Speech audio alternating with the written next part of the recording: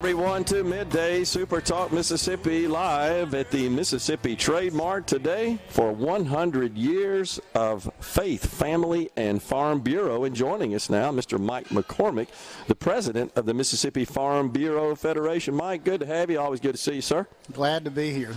Times. Yes, sir. So I did a little walk through the big trade halls, and the exhibitors are getting everything all set up. It's got to be exciting. 100 years. Incredible milestone. Anything that endures for that long a period of time, got to be doing something right. Well, and it's got such an important mission as well, right? So agriculture is Mississippi's #1 industry, and before we got started with this in 1922, we were the #1 industry in the state, but the farmers didn't have a voice or a seat at the table. So we've been doing that for 100 years, and it's just getting bigger and better and stronger all the time. So, Mike, in your tenure in this role, and I know you've been in the farming industry; it's in your blood all your life. What sticks out as what has changed, let's say, in the last 20 years or so, or just through your career that comes to mind that says, that really was revelational to the industry? Well, I think the technology that we're having today is just amazing, and it's moving at such a rapid pace that you never know what the future is going to unfold. But right now, some of the stuff that we're looking at in the trade show out there is just amazing machinery. It's incredible. So I talked about it on the show a couple of days ago. I caught an interview on the Business Channel. And it was at an event for agribusiness. I'm not exactly sure where it was, but they were speaking with the chief information officer of John Deere.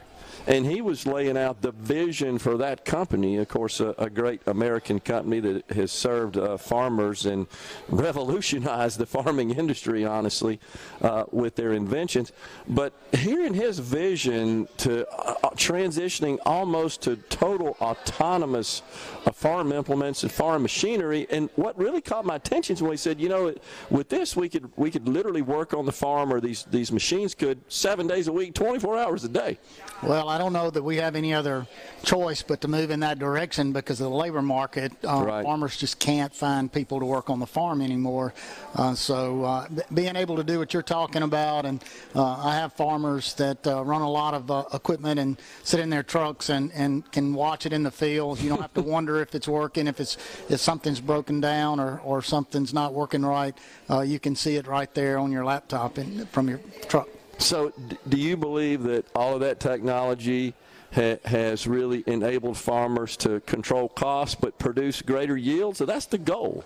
Well, that's it, and that's why we lead the world in production agriculture, because we can do all these wonderful things. We have all of these great companies here that are innovative and scientists that are working at our land grants and giving us this competitive edge. But if you look through that door right there, you're going to see the latest and the greatest. That's John Deere's See and Spray machine, and that's what all the farmers are talking about.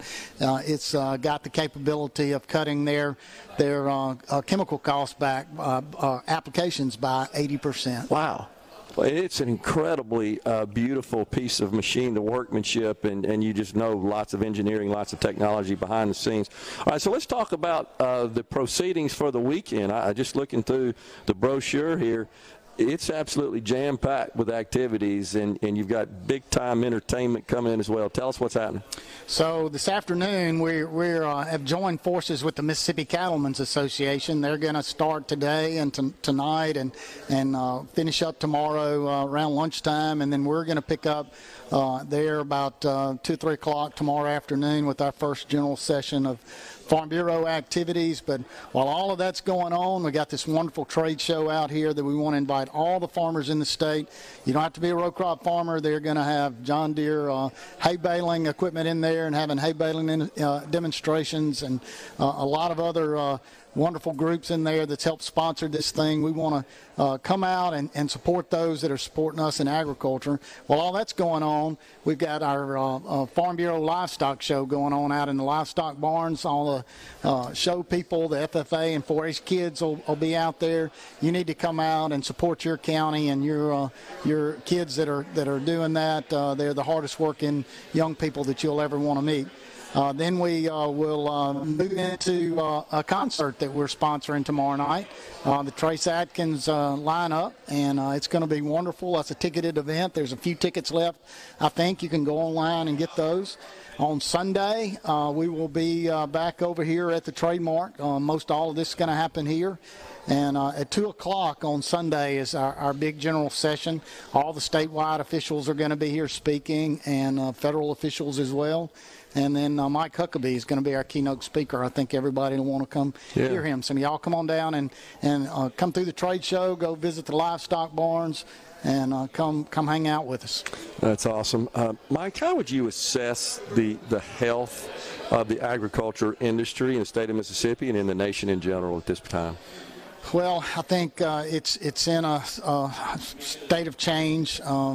Inflation is hitting our farmers like harder than ever before. The input costs are up just for this 1 year, 25%, 50% on diesel and chemicals and fertilizer, even more than that in some instances. So we are receiving a little more for our commodities, but not enough to offset all the inflation on everything that we're using. So, but overall, I think the future is bright. We've got to feed this planet, and we can do that here in the United States. We can do it here in Mississippi better than anywhere else on the planet. It's incredible. And farmers, Mike, it always seems to me like though they somewhat compete, they're competitors, there's also a brotherhood, a bond amongst farmers as well, is there not? It is, and that's the wonderful thing about Farm Bureau. When we started this 100 years ago, what we found and what we call the Farm Bureau family are all of our members, all of our boards across the state that meet.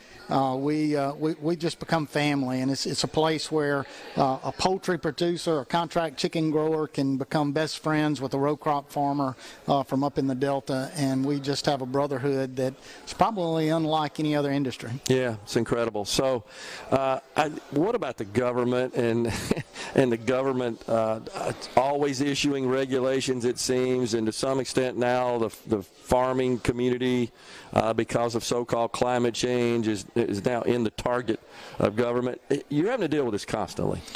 Yes, and unfortunately, it's not just the government; it's corporate America that's passing along all this environmental rules and regulations for us that just doesn't make sense.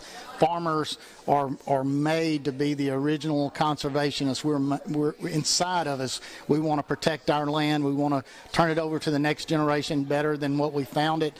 And the innovations like we're seeing, like I talked about the John Deere See & Spray machine that's going to cut back chemical applications by 80% possibly.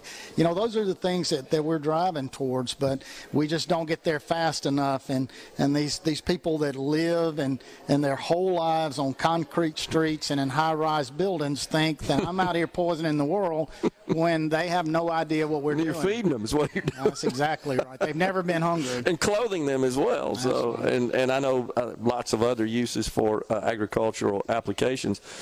And I know your organization is that voice. You're in constant contact with our state leaders, our Washington delegation as well.